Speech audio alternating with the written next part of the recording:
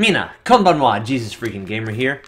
I'm actually going to come at you with Exodus chapter 18 tonight. We're going to move back in the Old Testament a little bit because I found a verse as I was writing out the Bible today. I actually write out a Bible just for the means of memorization, dedication to the Lord, and I feel like it's just a good thing for me to do.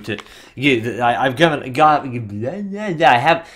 better English than that. I've given an extended version of that story in other messages, so I won't belabor that point. But as I was writing out the Word of God, I just found a verse where it was one of those points where it's like, this is it. This is what it's all about right here.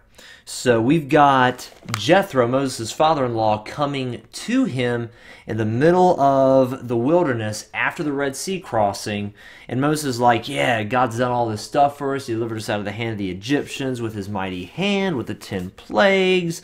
And we even crossed the Red Sea, and God got rid of the army pursuing us. It's been pretty awesome.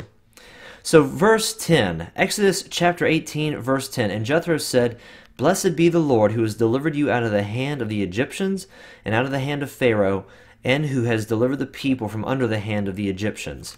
Now I know that the Lord is greater than all the gods, for in the very thing in which they behaved proudly, he was above them." And that is it right there. That is the point.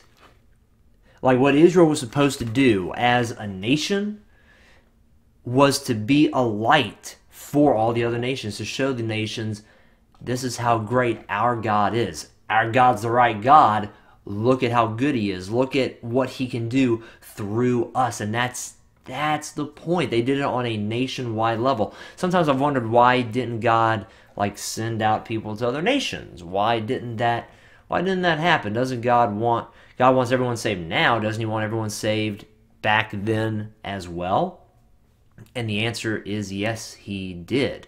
And he used Israel as a means of communicating who he was to all the surrounding Gentile nations. And also, he did send out, as it turns out, prophets to those nations as well, and gave the kings of those other nations very specific prophecies from Yahweh, the God of Israel.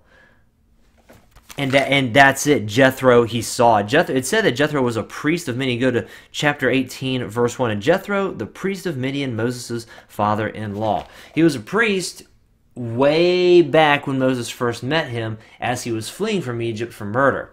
So I'm guessing he was probably not a priest of Yahweh. Well, he changed his beliefs right here and there when he saw how magnificent God was. And I'm just like, and that's the whole point, to live our lives in such a way. If there's a nation out there that would claim to be Christian, America, I'm not so sure if it would claim to be Christian anymore. But for the people who are Christians, and if there is a nation who does claim to be Christian, to stand up and live our lives in such a way as to show the world, this is our God, this is Jesus Christ, this is who he is, and this is how good he is, in good and in bad times, in abundance and in poverty, in health, in sickness, in life and in death. This is who our God is.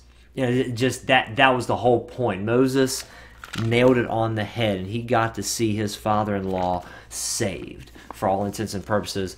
Saved is an Old Testament terminology, but in essence, he got saved. And that's it. Right there, that's the whole point.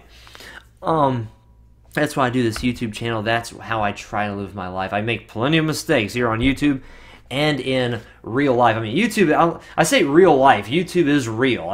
I'm really here. This isn't some holographic projection of my thoughts.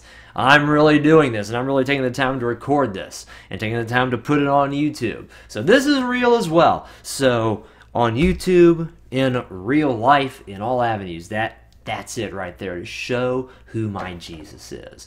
And that would be my encouragement to y'all. Live your life, those of you who know Jesus, to show people who Jesus is. And if you aren't a Christian, if I could implore you to think about it, because our God is a very, very good God. He loves you enough to die for you.